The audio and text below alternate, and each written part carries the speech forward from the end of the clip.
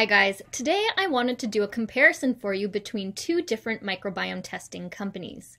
We had a client who was able to take a couple samples from the same bowel movement, same day, same time, everything, send them off to two different labs so that we could compare the results. This client sent the samples to Nirvana and also to Biomesight. I also think this is going to be a really great example for you of what a person who specializes in microbiome analysis might look for. So one of the things I noticed within the comments on some of the other videos that I've posted is that a lot of people are just buying the microbiome test kits and then not going forward with the practitioner review of them. And you really miss out on a lot of information when you do that. You're limited to dietary recommendations, which if you have a chronic health condition or something really imbalanced within your microbiome, you might actually need stronger, something stronger to help you shift the composition of your microbiome. So anyways, I'm going to give you a little bit of a taste of that today as well, at least as far as what I'm looking for goes, and going beyond just the sort of like initial results or the client results that are sent to you versus what the practitioners might be looking for. So we've got the Biomesight here, and this is actually the advanced results page for this client, and this is my favorite page in all of Biomesight to be able to look through the raw data. This is something that's not available with Nirvana, unfortunately, so I suppose that would be one of the first differences. But let's hop over and look at the Nirvana results. So Nirvana sends the client the results in a PDF format. So again, you don't have access to raw data, just what they decide to show you in the PDF. And then for Biomesight results, you actually get your results. Well, you can either download a PDF or you can go into your login into the Biomesight platform and you can go through all of the different categories. So a lot of the categories are similar between Biomesight and Nirvana. They show you a lot of the same things. They do look at end products. So here, instead of having it labeled end products, you have short-chain fatty acids, you have neurotransmitters, toxins, and some nutrient end products as well. Let's go back to Nirvana. Right, so Nirvana, we're looking at, on this page, the phylum level, and so we want to look at the broadest categorization of microbes first. This is where we always start, and we can see here that this person, they're Firmicutes, they've got a relative abundance of 64%, bacteroides 30%, proteobacteria is quite low, which is good, so 1% there, actinobacteria 3%. Now, let's compare that to Biomesight. I've taken the liberty of just writing out some of this information from Biomesight into a Word doc because Biomesight can take a little bit to load sometimes, and I just want to be quick and efficient with this. Where did those results go? I've got a couple clearly projects going on today.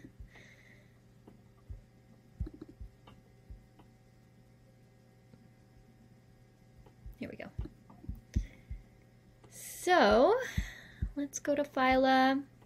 So it's pretty similar as far as what the quantities that they detected. For Firmicutes, 63%, only 1% off, 25% bacteroides, that's pretty close. They did find a bit more proteobacteria, and so on Biomesight I would dive into that. I would check and see, okay, which proteobacteria are actually present and what can we do to shift that. Actinobacteria, 4% on Nirvana. They're 3.8, so very, very close. Let's look at, well, let's go here, back to Nirvana, and see at the family level. We can look at the family level. We can also look at the genus level. So let's do that. So as far as what was detected, the genus level, we've got bacteroides is the highest, and I would say this is a little bit out of range, so it's high. We could work on reducing that bacteroides, and that can be done with diet for the most part. got a couple other ones here. Let's see how this compares to Biomesight. And so I didn't break it down by family, genus, and Biomesight. It's actually broken down a little bit differently, but we can look anyways. So for example, Rosaburia is 11.3. We've actually got 6.6% here, so there's a bit of a difference there. So they may be working with slightly different ranges for some of these things, or sometimes there's classification differences. There's a lot going on in the microbiome world as far as classification goes and changes in classification, so sometimes species get shunted into a different genus or a different class. It's a lot to stay on top of. Let's look at bacteroides just to see how it compares. So 21%, pretty close to 24. I'd say, yeah, it's pretty clear to me that it's still just a little bit on the high side, especially since bacteroides balances out Prevotella. So these two, they compete with each other, and if you have high bacteroides, you're more likely to have low Prevotella. If we can increase the Prevotella, which you do by increasing your intake of grains or mushrooms, beta-glucans, you can increase the Prevotella, which will help to suppress the bacteroides. So there's a little tip for you there, and just something on the relationships between the different microbes, which is something that's not always conveyed in these simple PDFs that are sent from the microbiome testing facilities.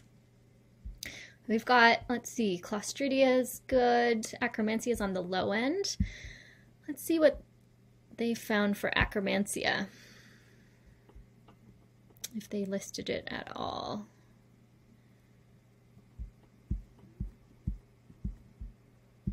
All right, we might have to come back to that one.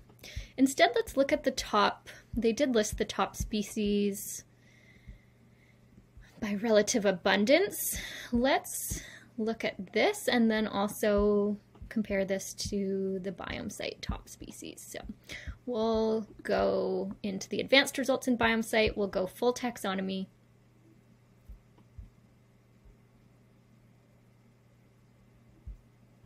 This is what I mean with the loading. Sometimes I just don't want to wait. Okay, so here, Biomesight. In the Biomesight world, the top species is actually Faecalibacterium prosnitzi. So here we're seeing Eubacterium rectale. That's a bit different. They did find Faecalibacterium in the top 4, though it's not necessarily prosnitzi. Oh, the prosnitzi is number 7 or 8. Okay, so a couple differences. I mean, nothing major here, and these are really like fairly anti-inflammatory microbes anyways. This is one of the classification changes. I believe this one actually was once Bacteroides, and now it's this funny name that I'm not even going to try to pronounce on here. Okay, let's see, go back here. Yes, see on Biomesight, here it is. It is listed as Bacteroides dori, and it's within the top 3. Got Rosaburia, Blaudia. Just checking out the raw data here in order of abundance for this person's sample. Okay, let's check out diversity. So their diversity index is different. So that's out of 10, so we've got alpha diversity 8.9, beta diversity is 8.3, and Biomesight just looks at alpha diversity. So their score was 80, so pretty similar. Let's see, they check for pathogens, and they did find some C. difficile, but I believe they usually list, yeah, no virulence factors. So that is good. C. difficile is not behaving like a pathogen, not releasing virulence factors. E. coli is within range. Bacteroides fragilis is within range. Let's check out some of these other, these are all of the pathogens tested. So they would have listed them if any of those came up. The short chain fatty acid summary. So we've got, I guess this is the total. So low. Total is low. Butyrate needs improvement. Propionate needs improvement. Acetate needs improvement. So let's go back and look at the Biomesight version.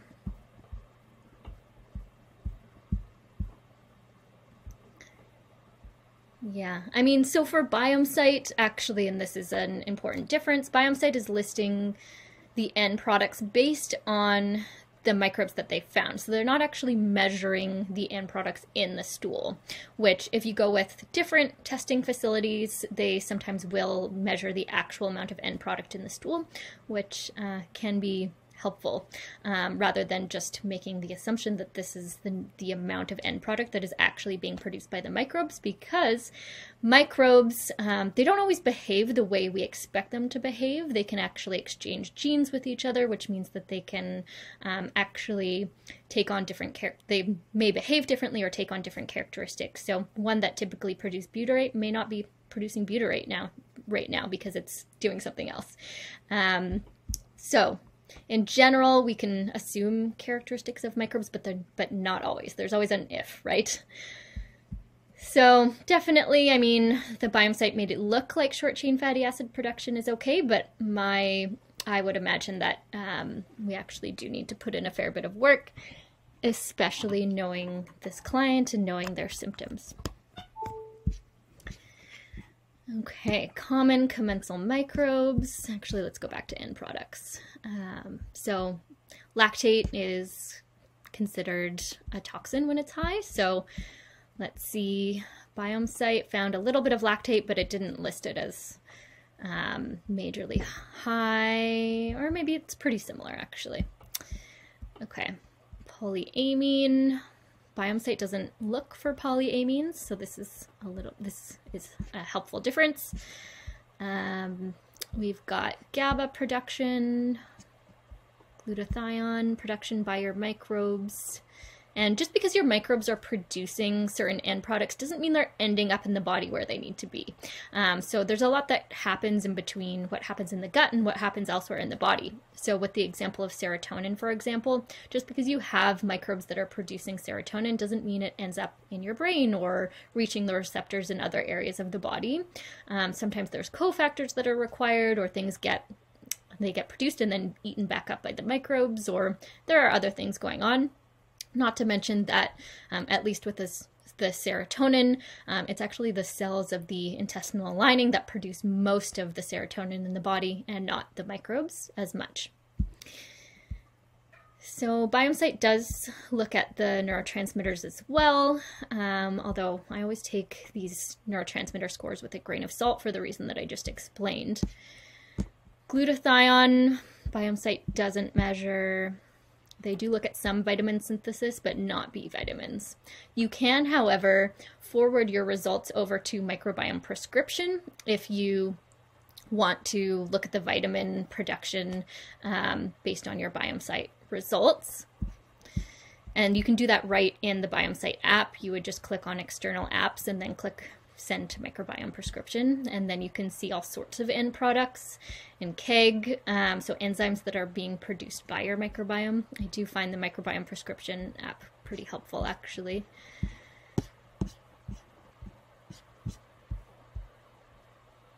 So, oh, they do list Akkermansia down here, so not detected, and pretty much the same for Biomesight. It was detected, but very low quantities, so.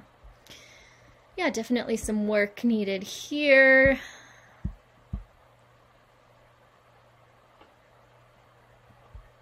And then I like this is the most important thing if you're working on this on your own, is the keystone species out of range. This is really what you can work from. And I would say this is where to focus your energy, and as well, potentially some of these end products, but it's really the microbes that are producing end products. So modifying the microbial composition is what you're going to do to modify end product production. I think that's it. That's really the most important pieces in terms of what you get out of these two test results. So Nirvana and Biomesight, both great for different reasons. Yeah, I guess that's it. I'd love to do more of these comparisons. I plan on doing a comparison of the GI map to Biomesight. I can also do a comparison of Nutrival, the Genova Nutrival, to the Great Plains oat if you guys want. Maybe if you just want to drop in the comments things that you'd like to see, questions that you have, maybe test comparisons that you'd like to see, and I'll try to get to it over time. All right, thanks for watching. I actually just wanted to add a couple more things and talk about the two kickers for me, so the reasons why I'm shifting away from using Nirvana. Number one is that with the majority of clients who I've had purchase the Nirvana test kits, the results take, in some cases, nearly double the amount of time to come back. Now, you'll notice if you go on the Nirvana website, you have the option of choosing 2-week return or 4-week return. Now, 90% of my clients who purchased the test kits, it took nearly double the amount of time no matter what selection they went with. Number two was the customer service. So when we emailed about the slow to return test results or about discrepancies between their tests and other tests, it would sometimes take about 2 weeks for them to return our messages. So, I mean, I'm working with people who have sometimes very severe health conditions, and we're really counting on those test results to be able to move forward with a bio-individualized plan for them. So in the end, I decided to shift away from using Nirvana and use primarily Biomesight for looking at bacteria and for PCR testing. Biomesight has really great customer service. I do like the interface of Biomesight. I will miss certain things about Nirvana, but in the end, it's just not worth it. So if I have to pick between the two, I am going with Biomesight. So I hope this information helps you with your microbiome testing and decisions about your purchases of microbiome tests. If you'd like to learn more about what I do, you can visit www.wildbiome.ca. That is it for today, and chat soon.